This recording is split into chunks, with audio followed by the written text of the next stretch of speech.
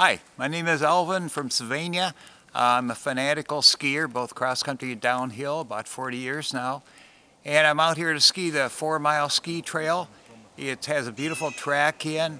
It's just a wonderful way to get some exercise, but we mainly do it to have fun.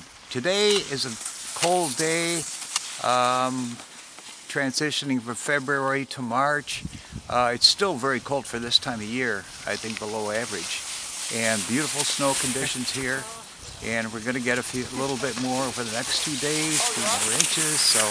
But we're kind of getting near the end of the winter, and I'll be happy to put away the skis sometime in March and think about biking or hiking or something else.